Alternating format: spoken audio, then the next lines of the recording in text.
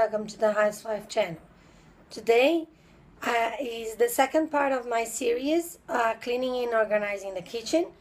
So the first video I made was with my kitchen shelves, and today I'm going to show you how I did my under the sink, how I organized under the sink.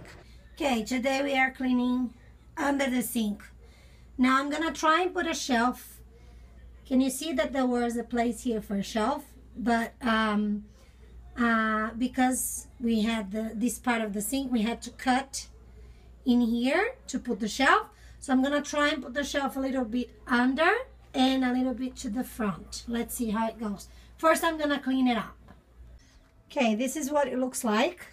I haven't actually fixed the shelf yet, but I will. I just fit it in there.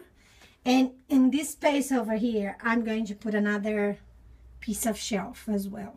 I'm just thinking how I'm going to fix on this side. So that's what it looks like. After, I'm going to put some nice paper on top so it doesn't look like this. This is just an old thing that I had at home. Okay, this is what I bought to put the shelf on.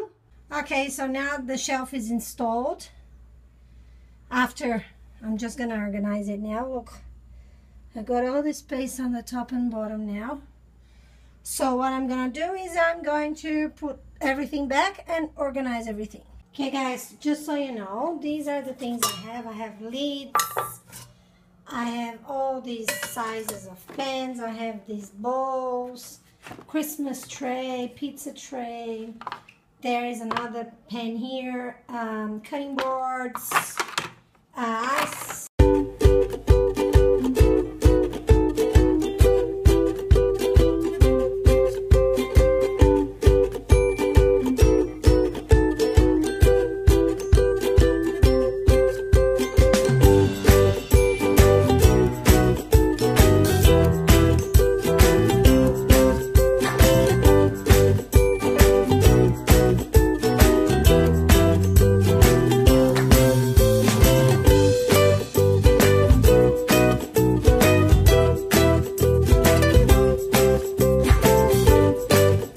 Okay, so this is what it looks like.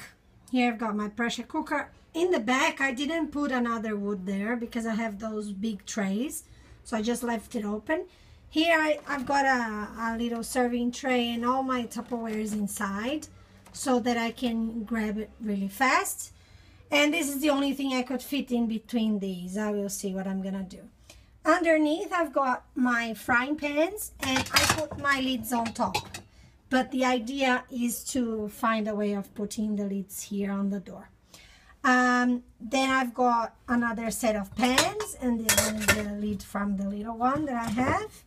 And these are my other pans. So looks pretty good in the overall. I hope you enjoyed this video. Remember to subscribe and click the bell button to get notified when I post a new video. And I'll see you on the next video.